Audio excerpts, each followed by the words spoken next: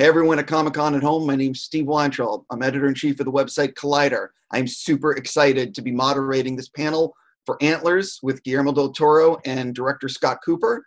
Before we get into the panel, Searchlight Pictures has provided us with an exclusive featurette that actually features never-before-seen footage. Check it out. As soon as the featurette is over, the panel's going to start. Can anyone give me an example of a myth or a story they're afraid of? Antlers tells the story of the Native American mythology of the Wendigo. The Wendigo is an allegory where there's a spirit that comes to reconcile what the people are doing incorrectly. All this rage, all this abuse incarnates. It's like an invocation for this creature.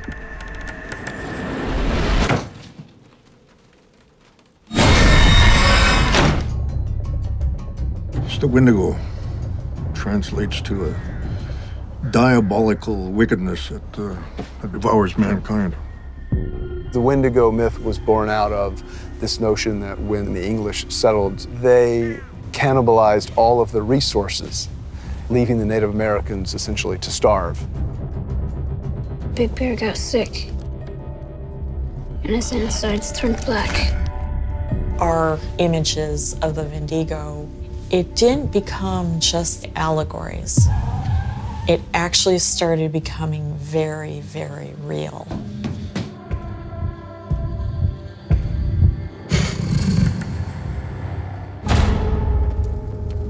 He's not dead. He'll come for me. The destruction of families, that was always the analogy for the monsters. It's truly a powerful connection between what we do to nature, what we do to each other. It is a metaphor made flesh.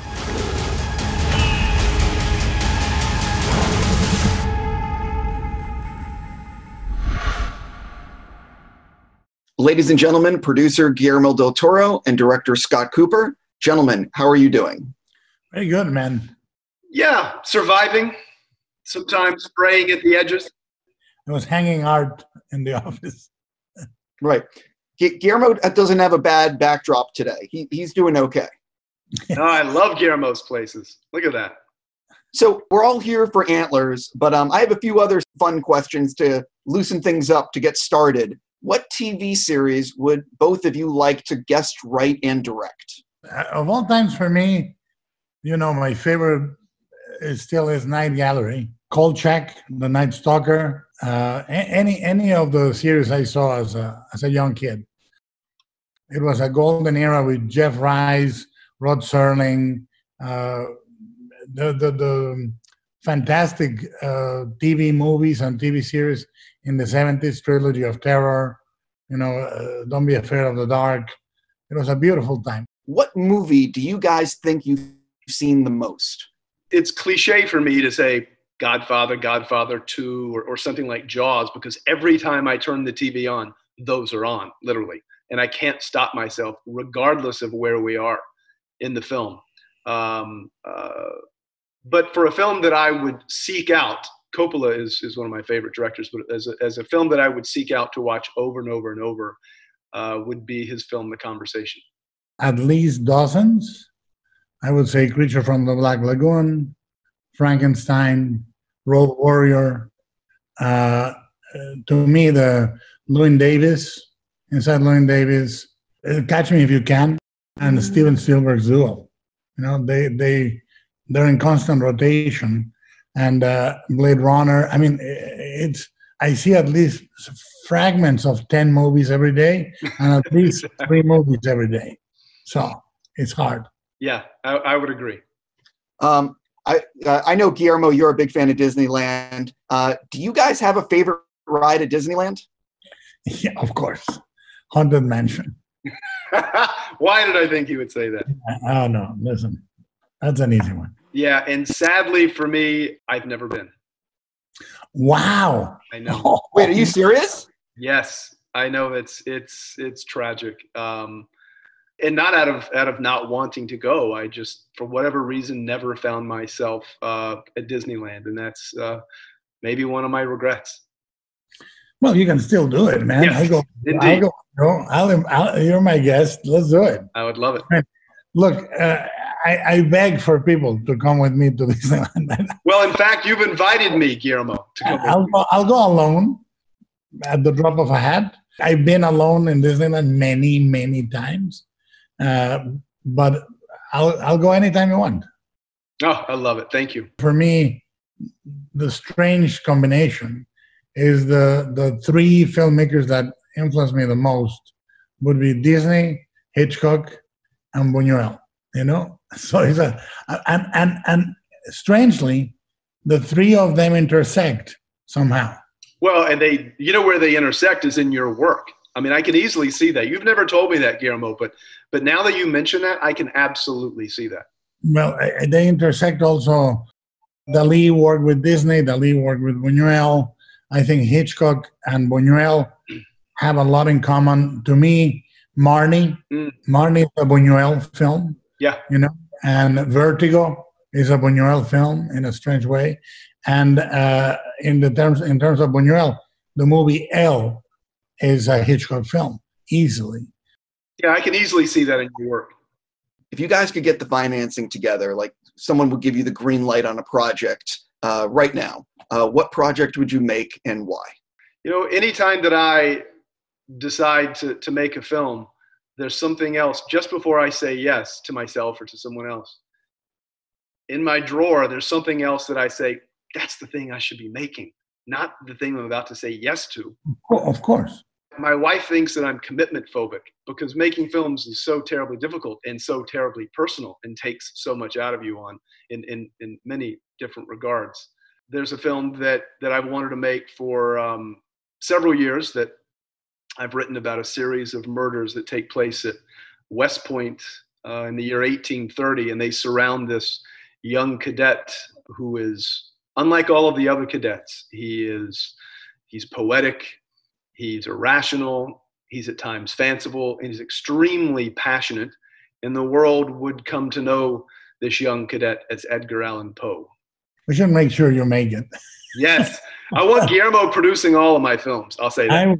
I will produce it. But you know, me, I would do either Mountains of Madness or Frankenstein, which I've always envisioned as a 2 to 3 part story. You know, because in order to encompass the book, you have to change points of view, and it's a complex exercise.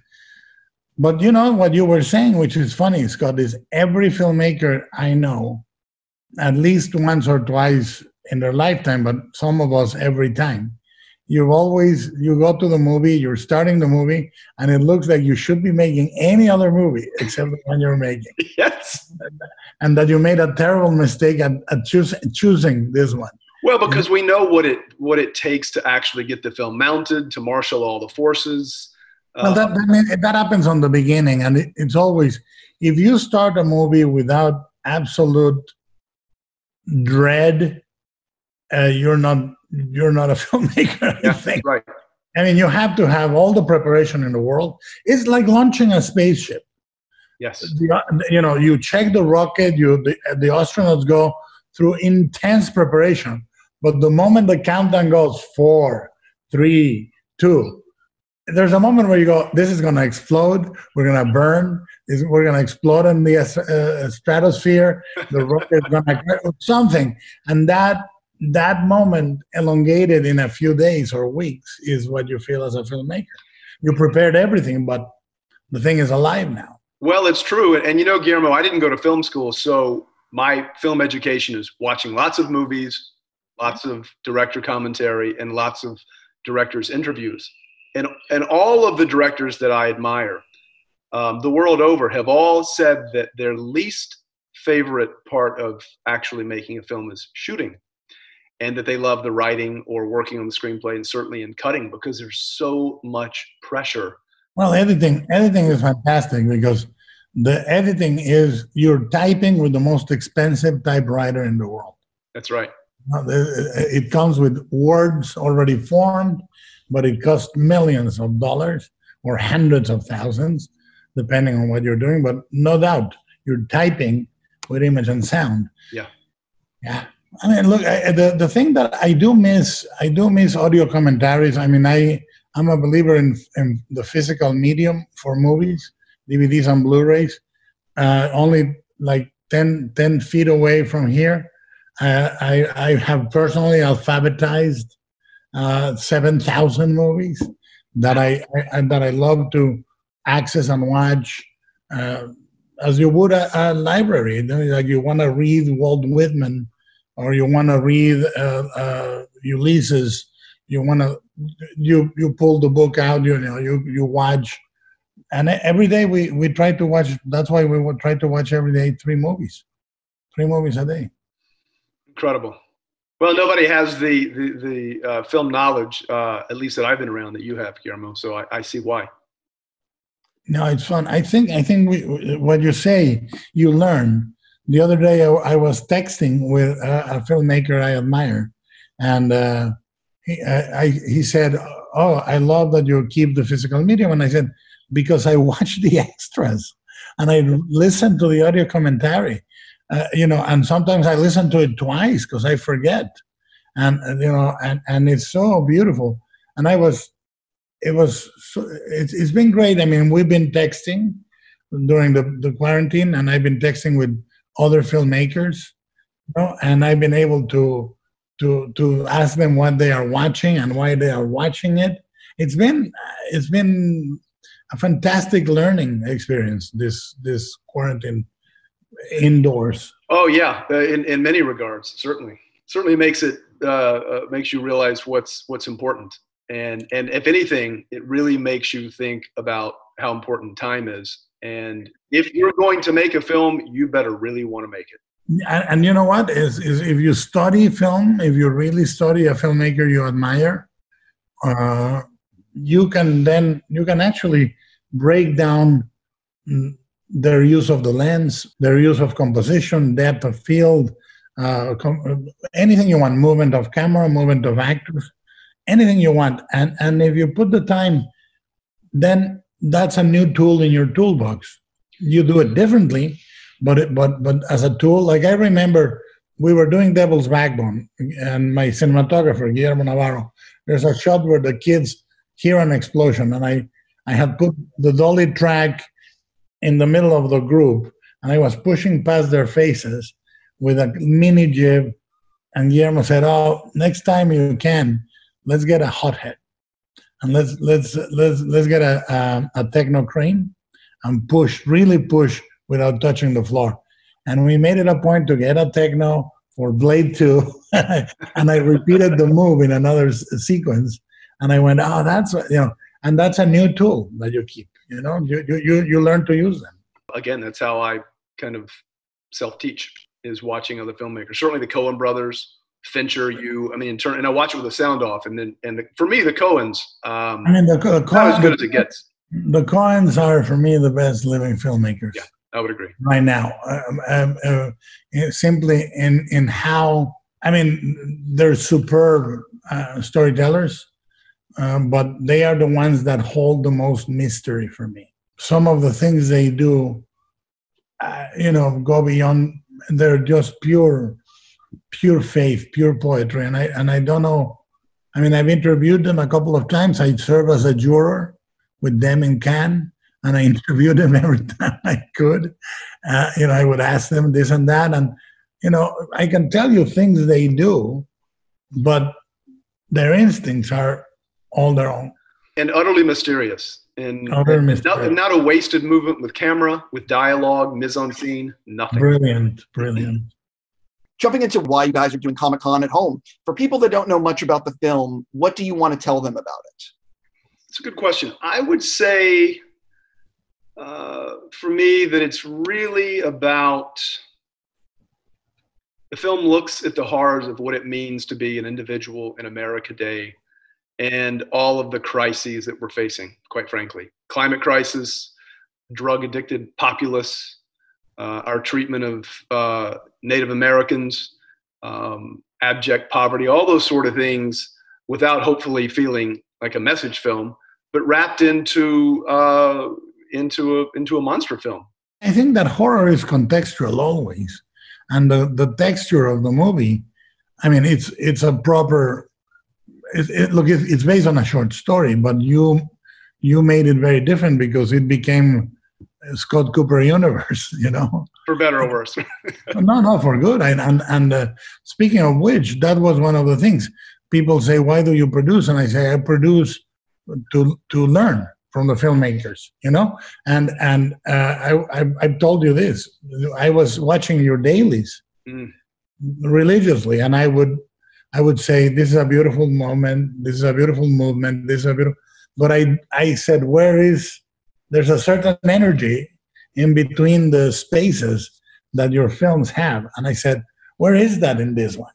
Where is that Scott Cooper-esque moment? And then you showed me your first assembly, and I went, oh, that's a Scott Cooper movie. So it exists in the same world and Out of the Furnace for me, in a way. You know, to me, it's a continuation of your preoccupations, but it's a proper horror tale. Thanks for saying that about Out of the Furnace. A very personal film for me. And I had another monster in that, Woody Harrelson, who's quite scary, I have to say. But this is my first immersion into the supernatural. I think with each movie, I want to be on unfamiliar ground, because I think risk is one of the great pleasures of making art, making films. I think horror films are for people who are kind of interested in the darkness inside themselves, who don't want to face it or confront it directly. And I think it can provide a kind of an environment for people to escape. I recall my brother, who's much older, taking me to see John Carpenter's Halloween for the first time in a theater. And I left utterly terrified at realizing what film could do to you, even at a young age. And I think anytime you can do that, you can move the audience, whether it be a gangster film or a film about an aging country musician or Out of the Furnace or even a Western. I think that's the goal. And for me, I think this genre allowed me to do it, because I said to Guillermo, first of all, I wouldn't have made the film if Guillermo wasn't producing it, firstly. And I said to Guillermo, I said, you know, my goals for this film is for it to be disquieting, for it to be tense and human at its center, but also terrifying. And, you know, the audience will be the judge, but those were the goals. Yeah. One of the things that I thought you did a great job with, one of the many things, is that you touched on it already. The film has a message without being a message film. It's layered in, it's in the subtext, but it's clearly there. Yeah, I'm not a fan of certainly of message movies. I mean, my hope is that when people, if they happen to see my films more than once, they'll see that there's something very subtle that will come to the fore that maybe you missed the first time. And in this particular film, while I wanted it to be really quite horrific and terrifying, and I think certainly at moments it is, I wanted us to really feel like what it is to be an American today, and also to show the world as it really is. You have a young boy that you see this in the trailer, so it's not much of a spoiler. You see a young boy who's in a great deal of pain, who's dealing with a lot of familial issues, and that's one of the themes in the film. But you'll also understand that the Wendigo figures into the film, and we know that is Native American. Well, as I thought, it was somewhat of an allegory or some type of folklore. But as it turns out, my Native American advisors said that First Nations in Canada and Native Americans really, really believe in it. So the Wendigo figures into the story, and the Wendigo, we know, is this murderous spirit that's summoned by nature to seek vengeance on a callous mankind that has abused it. And it's clear that we're abusing Mother Earth. As I mentioned, we're abusing Native Americans. We have since we first came to the shores of America, and then also abusing drugs and the opioid crisis. And so that really just kind of hovers underneath the surface, because the Wendigo represents greed and colonialism. I think there's two things that I was very compelled. And the myth is the Wendigo, the more it eats, the more hungry it gets. Yes. And the more it eats, the weaker it gets. And there is a metaphor for the insatiability that exists right now and the permanent deprivation of everything we live in. And there's a lot of family rage in the movie. There's a lot of every character in the movie is enacting or suffering from family rage of some kind. And ultimately, it's a bunch of broken characters attempting to get together. And I think that was one of the things I loved about what you did. I mean, we worked very close. It's one of the great pleasures to have produced this movie with you. And I really was very happy the way you wove that rage. Ultimately is, would you, if you loved something, would you be able to kill it, if needed be? And that's the central question in the movie. Or would you preserve it alive? And in a strange way, it's something that is very personal for me too, because it's the first question I asked in Kronos, my first movie, about a girl keeping the vampire grandpa in an attic. And I thought, this has echoes of that for me. But I mean, obviously I didn't mention it or tried to do it. You came to it alone. Yeah, but and look at Pan's Labyrinth. So it's clear that it touched a nerve with you in a great way. And one of the pleasures of working with Guillermo is that when you have a producer who's also a director, and I've had Ridley Scott and Tony Scott produce and Robert Duvall. So it's not the first time that I've had a director produce, but they really understand what you're going through on a daily basis. Prep, through shooting, through cutting. Guillermo is always available. He's extremely generous with his time. And anytime that I would have a script question, certainly when I was shooting at night, I would email him or text him. But in the creation of the Wendigo, I mean, there's no one better than Guillermo at that, which is why I said I would only make this film with him. But it's really wonderful to have someone who really knows what you're going through in the most difficult of times, I have to say. You had Native American consultants on the film. Yep. Can you sort of talk about why that was important to you? If we go back one film before this, Hostiles, the Western that I made with Christian Bale, it was really important for me as someone who's a white Anglo-Saxon Protestant Episcopalian raised to, if I'm going to discuss any Native American folklore, any themes that course through Native American life, I want to have people who know much more about it than I, and I want to get it right. So I had consultants from Hostiles to this film. One of them is actually a wonderful Native American filmmaker named Chris Eyre, who directed Smoke Signals, which was recently, I think, admitted into the Library of Congress. Fantastic movie. Yeah, and he's a wonderful guy, and he's a close pal of mine, and he has really helped me understand Native American causes. And then I reached out to Grace Dillon, who is a professor of Indigenous Studies at Portland State University, and considered to be the foremost authority on the Wendigo in America. And she was the one who really educated me that, oh no, Native Americans, First Nations, it's not folklore for them. It's not a myth. They truly, truly believe in it because it represents greed and colonialism when we first came to the shores of what is now America and pillaged all of their resources and forced them to cannibalism, that taste of human flesh, which out of that rose the Wendigo. So just on a psychological and emotional level and just understanding Native American plight, because those causes for me are incredibly important. And no mistake that 2 films in a row for me deal with Native Americans. So both Grace Dillon and Chris Eyre were incredibly helpful.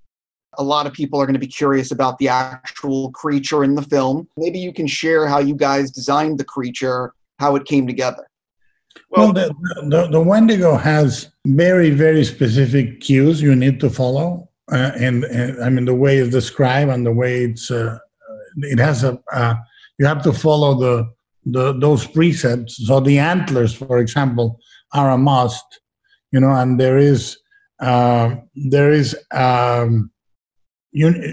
I remember very clearly when I was working with Scott and Guy Davis, and later with everybody at Legacy, creating the creature, I said, we have to remember we're not creating a monster, we're creating a god. Yeah, that's right. So the design needs to have elements that are completely unnatural, that are almost surreal or abstract. For example, you remember that moment when they were trying realistic paint jobs, you remember? Yes. Like the bone looked like bone and the Yeah. fur looked like fur. And I said, no, the bone needs to look like coal. Yeah, an coal ore. ore, yeah. Like the mine. What I love is that he didn't approach it, with any fear. He approached it with some glee, and that allowed everybody to bring to the table their best game. But we said very clearly, we cannot have a monster. We have to see him and say it looks ancient, powerful, and one with nature. So those were the things that we were doing. Yeah, I mean, it was an incredible learning experience for me, obviously never having worked with a monster or even a concept artist, Guy Davis, who works with Guillermo quite closely. He would sketch concepts and continual refinement from Guillermo and me. And Guillermo thought on a much, much deeper level, which is if we're talking about what this murderous spirit is doing to the earth, it comes from the center of the earth, its crust, its ore, its ember. And the Wendigo looks like that. I mean, it's incredibly beautiful design.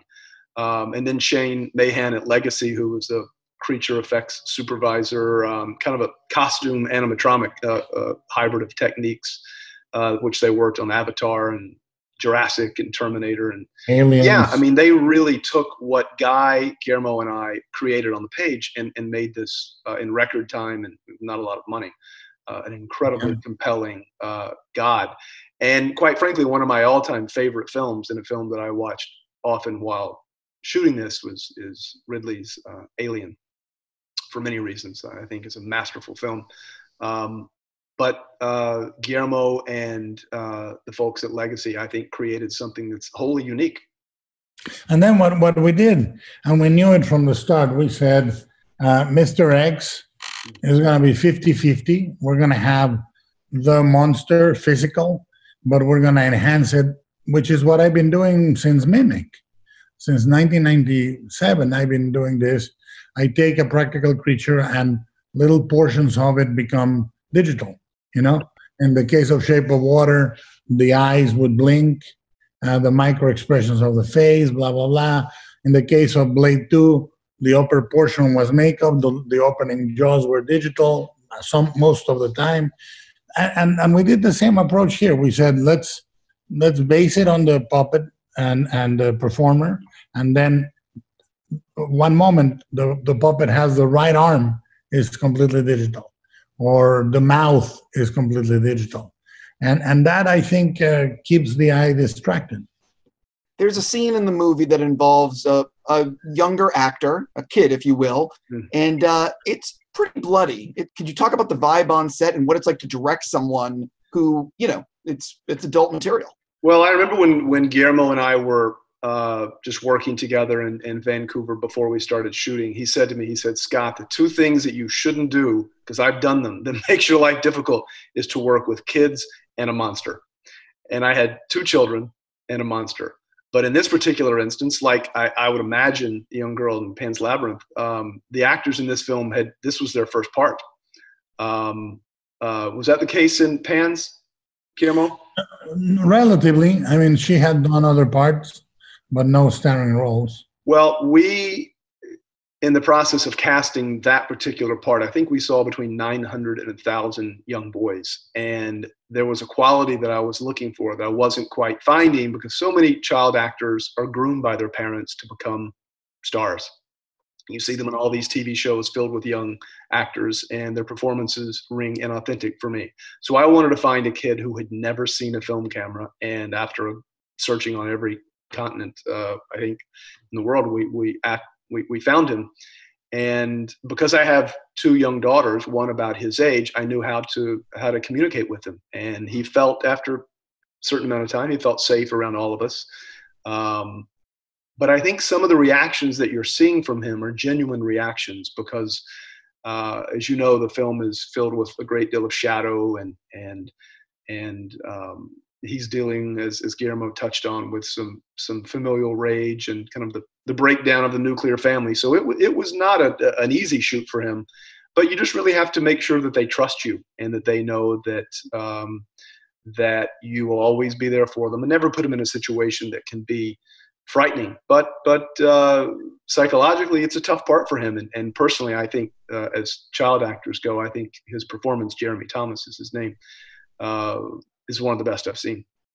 But also remember that in a movie, you see a 20-second scene that is terrifying, but it took all day to shoot. Yes. So, the child actor is going to see the monster guy in the suit eating a bagel with some coffee. He's going to see him sit on his chair. He's going to see him have to go to the honey wagon. It's like it takes a lot of that energy down. So shooting becomes very prosaic. And as long as you treat the actors with respect, no matter what age, respect, care, and they feel that no matter what, they're in good hands and they're intelligent hands, they become great partners. I was at one time an actor with an unremarkable career, and I tend to, and this can be really dangerous, I tend to write for certain actors and have actors in mind. I did it with Jeff Bridges on Crazy Heart. I've written 2 films for Christian Bale, and actually a couple more that he and I are going to make. And in this particular film, I work with Jesse Plemons. This is our 3rd film together, and Rory Cochrane. And I had Kerry Russell in mind for a long time, simply because she is such a relatable actor and someone who is really open, not only with the audience, you see it in her work, but also with all the filmmakers, the other actors, will completely put you at ease. And I felt that she was someone that the audience has a certain contract with her. They I think since her television show, Felicity, people have always really loved Kerry. And it seemed really fresh to see her as a teacher who's coming back to this small town in Oregon.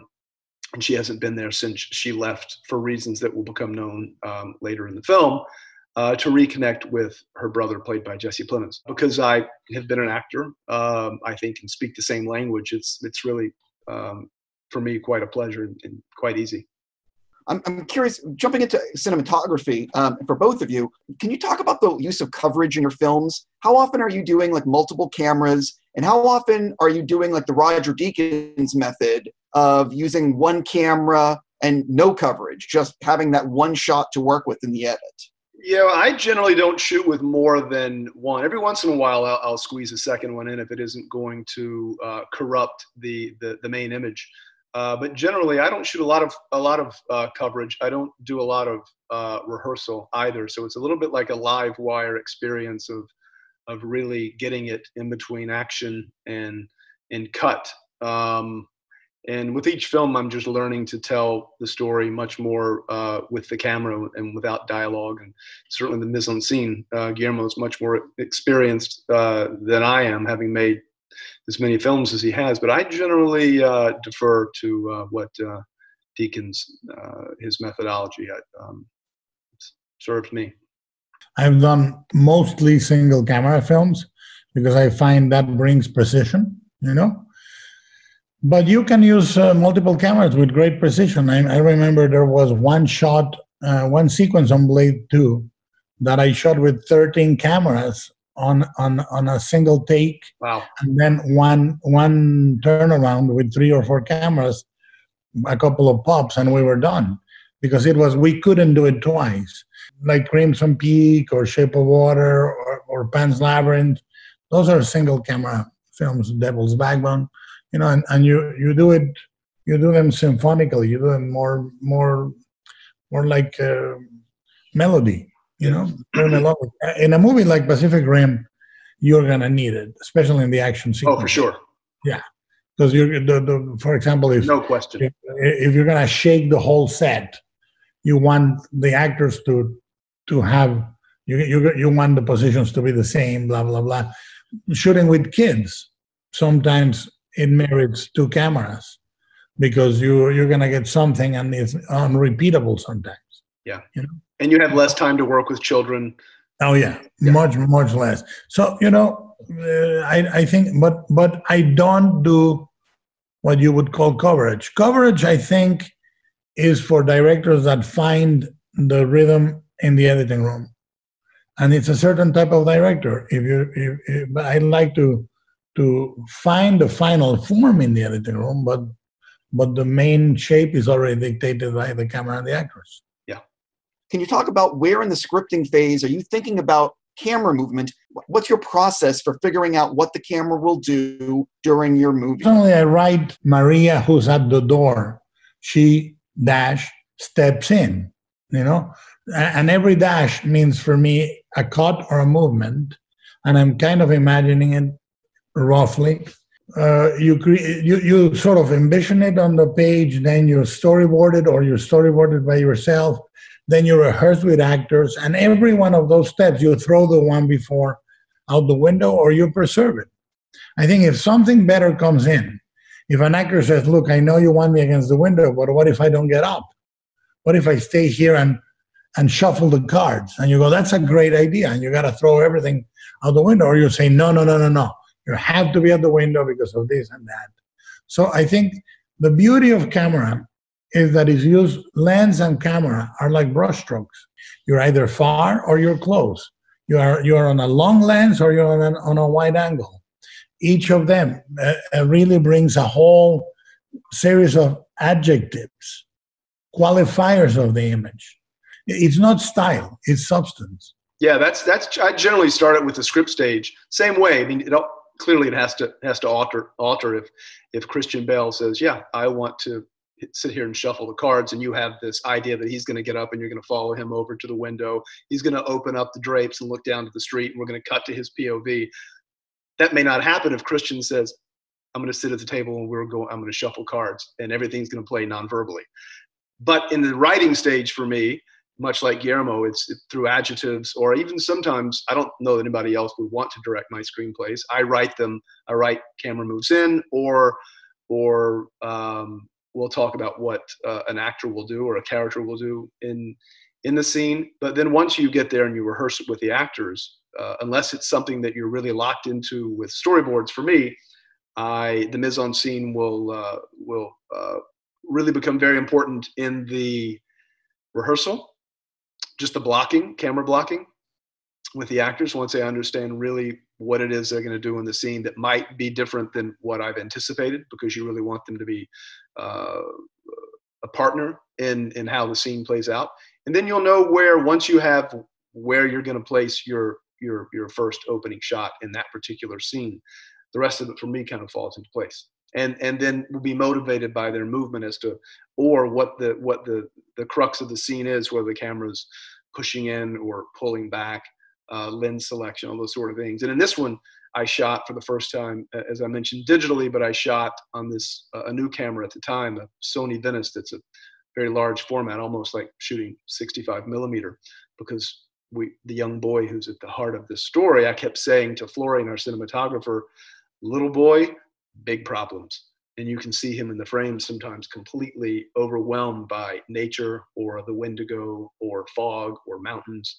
So all those sort of things I'm writing into the script, and then hopefully we can take it from the script stage and visualize it in a way that moves the audience without their knowing it. What are you writing right now? What do you think might be your next project? It's always in question because of actor availability, vaccine, what actors might want to work before there's a vaccine, and only therapeutics. I can say that Christian, who's Christian Bale, my closest pal and closest collaborator, he and I have a couple of films together that we are certain we're going to make, pending time. I've written a piece that Elizabeth Moss is going to star in, and I'm working on something now. So I'm not quite sure what will be next, but maybe it's something with Elizabeth or with Christian. I just have to ask you one thing, because I'm wondering about this with a lot of directors who are shooting right now. How does it work with the pandemic And because everyone was scheduled, so like for Nightmare Alley, you're scheduled to shoot from, say, January to June. Let's just use those as arbitrary dates. And then you have to push because of the pandemic. How does it work when these actors are committed to other projects later in the year? Does everyone sort of have first allegiance to the project they had to go back to? How does that work? We've been going through more schedules than ever. You know, you have to, it is, I was saying that the other day. I mean, the blessing of having this cast is amazing, but the difficulties of rescheduling with all this are enormous because everybody is on demand. Everybody is going everywhere, and you have to work around everybody's schedule. And, you know, I think one of the things I like to think is that for every problem in any movie, there is one simple and graceful solution. Sometimes you don't see it right away, but I think we've found the silver bullet, so to speak, knock on wood, you know, to make it work. But it is not easy. It's not easy. It's not easy also simply to anticipate how the set is going to move, because we're taking every precaution, you know. It's basically you're operating a large surgical theater. You know, you're like, you have to be sterile. You have to have everybody in conditions that are almost clinical, but at the same time, you have to reenact a carnival with the extras and everything. So the way you approach it is different. The way you stage with the extras, the way you stack them, the way you hire them. For example, you know, extras are hired by the day normally. Now you're going to buy them out for many, many weeks. And a lot of the time they're going to be down, but you want them exclusively because you don't want them to go from your set to a comedy in space and then they come back and they didn't quarantine. So you're basically buying them for a period and say, you're going to be monogamous with our movie. You know, you're not going to go and shoot 3 series and come back on Wednesday. So, I mean, there's about dozens and dozens of pages of caution that we had to really consider. And, you know, I'll tell you on the other end, I mean, my feeling is this is going to go on hopefully for another few months, and shooting is going to be interesting. I find that filmmaking is the art of extracting beauty from adversity. For everyone watching this panel at home right now, I want to give a huge thank you to Scott Cooper, Guillermo del Toro, for joining us to talk about Antlers and filmmaking. And I think that everyone who's watching at Comic-Con at home, I'm sure is giving a round of applause and saying thank you and everything. Thank you, gentlemen, for doing this. And please stay safe and healthy. Pleasure. See you later, guys. All right. Speak soon, Guillermo. Thanks, Steve. Hey, can I say something? Yes, sir. We should make a point when the quarantine is lifted and we can all go back to the theater. We have to do the promised screening of IMAX 3D of Pacific Rim or Collider. And Guillermo and I have talked about doing Pac Rim in IMAX 3D forever. If you have not seen it, IMAX 3D, you have not seen the movie. Count me in. As soon as we can. On that note, gentlemen, thank you so much. Thanks, Steve. Bye-bye.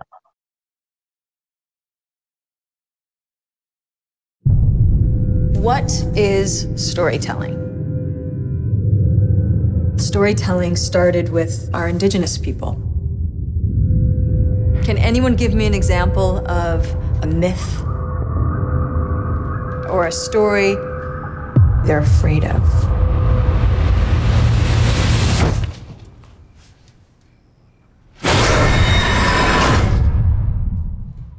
Lucas.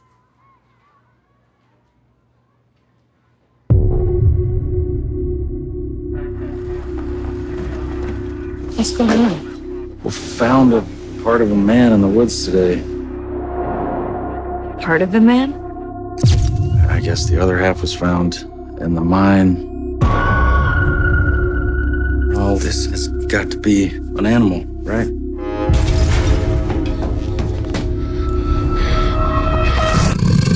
No animal that I've ever seen. Something is going on with Lucas. These drawings belong to a student of mine. This is what was in the mine. It's a diabolical spirit. Excuse me, this is a myth. For you, yeah.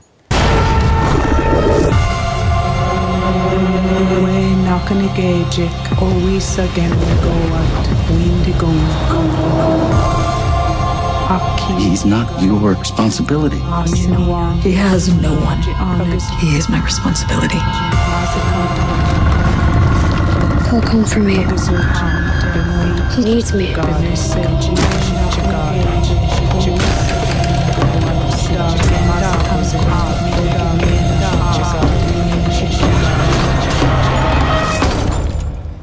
He's here.